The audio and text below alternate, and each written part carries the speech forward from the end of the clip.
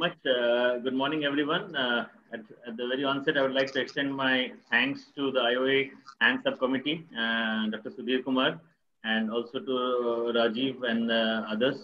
Thank you very much for the opportunity. It's indeed a great honor. So my brief is to talk on phalangeal fractures and to keep it as simplified as possible. So at the very onset, a declaration, there is no conflict of interest in this presentation. I'll only be giving you a very broad overview of phalangeal fractures as applies to day-to-day practice. And in the interest of time, I won't be able to go and cover in-depth pediatric fractures, arthroplasty options or fusion options. And I would like to acknowledge Dr. Adam Watts from Edinburgh Handcourse, from whom I've borrowed a couple of slides in this presentation. So, when you're dealing with hand injuries in day-to-day practice, it's very important to obtain a very good history. And very importantly, you need to take into account the age of the patient, the hand occupation, the hand dominance, right hand and left hand and dominant hand, the occupation of the patient and the functional demand, and also take into account the mechanism of injury. The points which you want to consider when you're dealing with phalangeal fractures are whether it's an open or a closed injury, whether the injury is intra or extra-articular, the site, whether it involves the head, the shaft, or the base of the phalanx, whether it's undisplaced or displaced, whether there's a rotational component to the fracture, whether it's a stable configuration or an unstable configuration, and last but not the least, whether your patient is a compliant patient. The principles are very simple. You try and mobilize them as early as possible. Stiffness is the greatest worry. You try and inflict as minimum a disruption of the soft tissue as possible.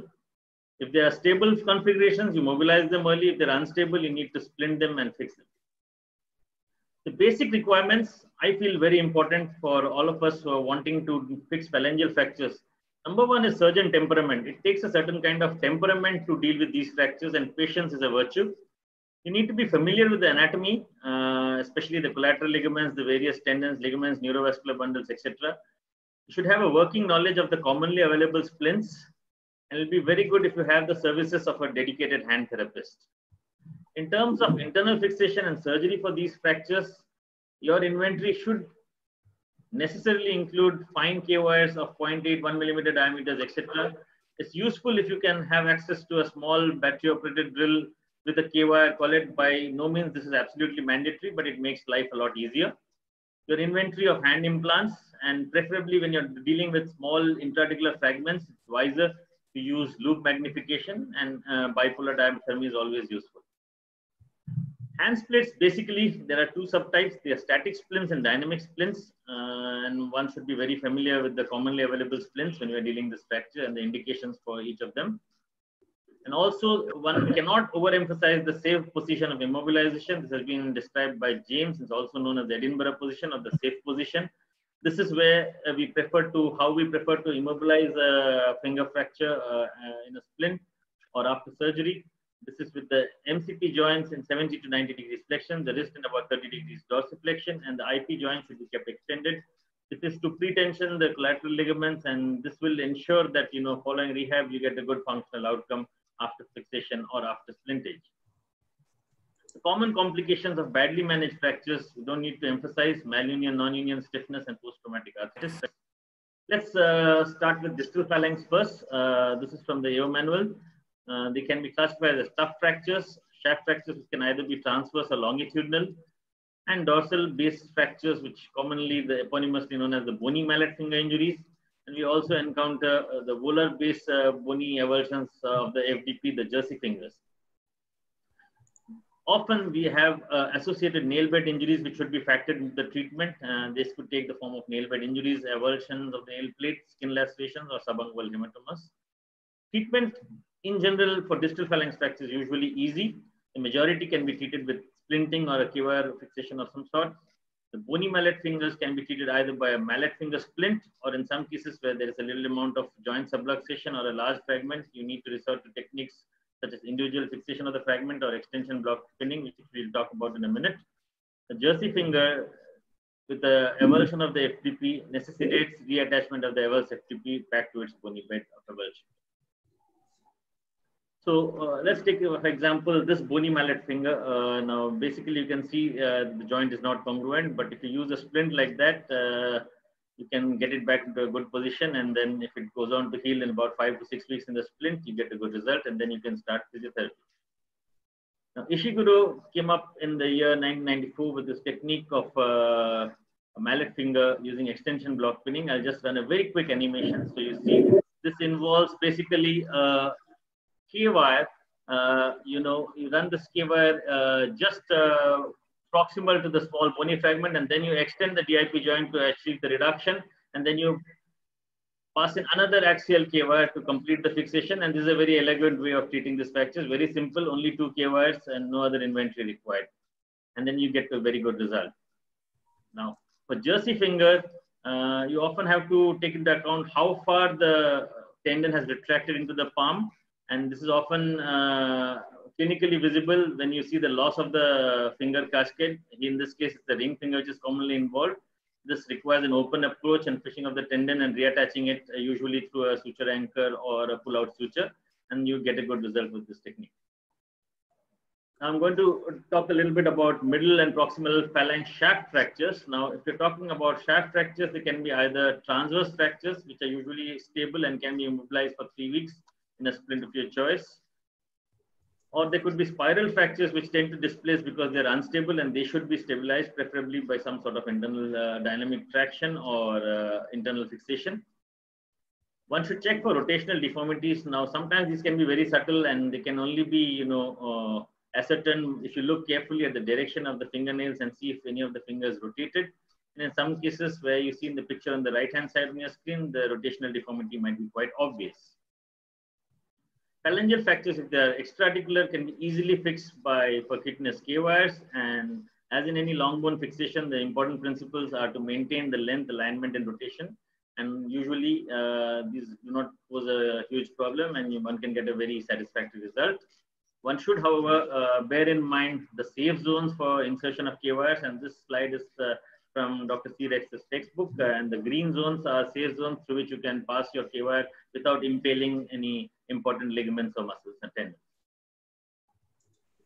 For extra-articular fractures, where you need to achieve early mobilization in high demand patients, sometimes you might need to resort to internal fixation in unstable fractures. So this can be achieved either in the form of interfragmentary screws, or you can use a internal fixation in the form of a small plate from the handset, and this will give you a good result. And the incision usually employed for this internal fixation is the mid-axial incision. I'll just show you in a minute. So this is achieved by the landmarks for the incision. Very easy. You flex the finger and mark the apex of the skin folds.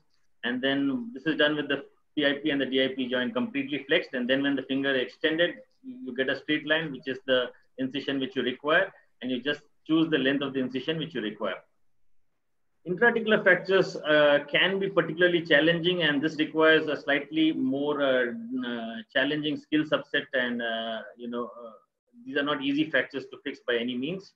Unless the joint congruity is restored, functional outcomes do not appear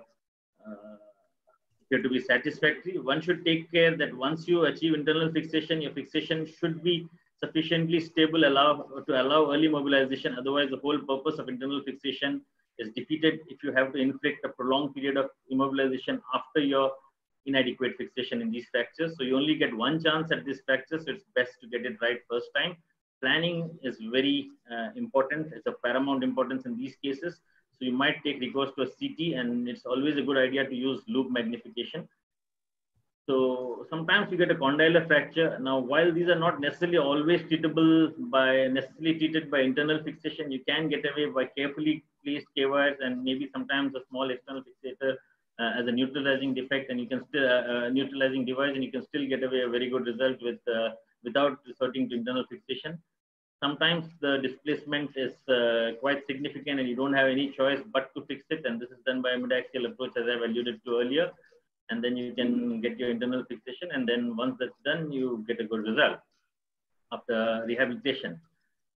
Sometimes for bicondylar fractures, now these can be a real problem, and the usual mid-axial approach from one side does not give you sufficient access to both the condyles, and in such cases, you might take recourse to a dorsal approach and reflect the flap of extensor tendon, and then proceed with internal fixation using a mini T plate, and then Once you have done adequate fixation with careful rehab, you can still achieve a good result in these nasty fractures.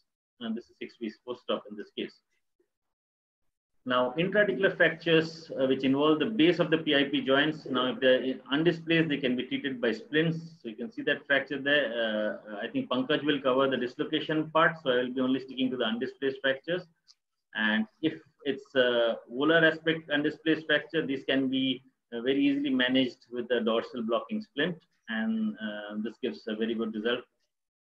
If they are displaced, now dorsally you can see this, what is probably what represents a central slip bony avulsion, and these can be repaired either with a screw if the fragment is large enough, or you can use a suture anchor as has been done in this case. This is a bioabsorbable anchor, so it doesn't show, but the fragment is back in its original bed, and the K-wire has been just used to provide additional stabilization for the PIP joint. It will be removed in a couple of weeks. Comminuted fractures of the base of the phalanx, or the pilon type of fractures, well, Suzuki in 1994 published in the Journal of Hand Surgery British, and he described his external fixator to provide dynamic distractor by using contoured K-wires and rubber bands. So if you have a fracture like this, this is how your frame would look like. It's just 3 transversely passed K-wires which are bent to form this frame, and using rubber bands, this is how you get a dynamic frame, and I'm just going to show you how it works. Start early mobilization straight away. That's a dynamic fixator which sort of gives you very good stable fixation and early mobilization. So another form of dynamic distraction has been described by Badia in 2005. It's the Badia frame, again 2 transversely passed wires in a fracture like this, which you can see on your right hand side. And this is the frame construct, and this is how it looks, and gives a good result. When we are dealing with base of proximal phalanx fractures, which are extra-articular, one needs to be a little bit aware of the deforming forces which cause this particular type of injury to angulate. So basically what happens is you have the intra-ossei, which is pulling the proximal fragment into flexion, and you have the central slip, the extensor tendon, which is pulling the distal fragment into extension. So what happens as a result is you have a fracture which angulates volarly with the apex volar angulation. And any sort of treatment should be directed at, deforming this neutralizing this deforming forces, and that can be done simply by the use of a splint. If you put it in this position, then you're neutralizing the deforming forces, or alternatively, you can take recourse to cross pinning using K-wires of any configuration, and that's also eminently suitable. So if it's an intra-articular fracture involving the base of the proximal phalanx, sometimes you can take recourse to not only a distraction, but you can use a combination of carefully placed K-wires and internal fixation screws to achieve a good congruent reduction of the joint, and that will determine the outcome. So in conclusion, the take-home message, early mobilization is the key. We try and use the least invasive intervention that will achieve the aims. We should be aware of our own available skill subset and also the infrastructure available to us. And we should anticipate the compliance and complications, and a carefully done surgery usually will yield very good results. Thank you very much for your patience here.